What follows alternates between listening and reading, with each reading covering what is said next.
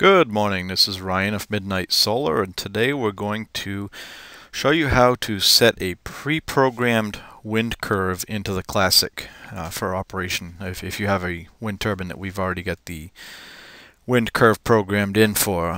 If you don't see your wind curve here and you need to edit one, look for the video labeled Programming a Custom Wind Curve into your Classic. Showing you the display of the Classic, and the arrow is showing the main menu button. You'll need to click that main menu button repeatedly until Wizard is highlighted.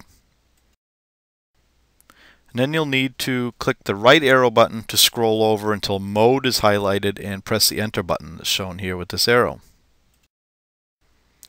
Now we're in the function, and this may be set for WindTrack already if you did the factory restore or on initial power up if you set this. If not, use the right arrow on this screen to go over to the function and use the up and down arrow to locate WindTrack. Once you've located WindTrack, you'll notice it says Graph down in the bottom right corner.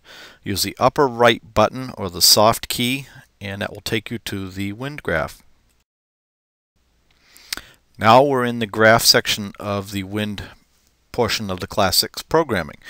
Here we need to press the memory button as shown by the arrow. Now we need to use the up and down arrows to scroll through the presets and find the particular one that we're looking for. In this case, we were looking for the John 1 17-foot 48-volt battery.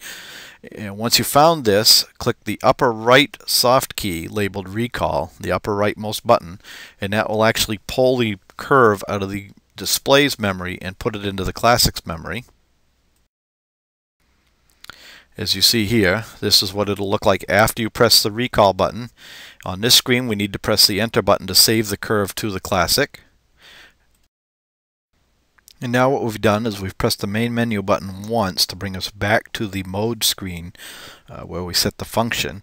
And this should be set for on underneath on and off. If this is not set for on, use the up or down arrow to set it to on if off is highlighted. If off is not highlighted, use the left or right arrow to scroll to the word off and highlight it, and then use the up and down arrow to switch it to on. After you've switched it to on, you'll need to press Enter, and you'll see data sent and saved on the screen. Again, as you see, data sent and saved to the controller.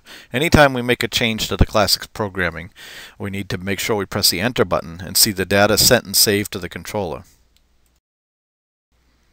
Now pressing the status button, bottom left hand button, will bring you back to the main screen and you are ready to turn the turbine on. This has been programming a preset wind power curve into the Classic charge controller. Until next time, this is Ryan Stankiewicz with Midnight Solar.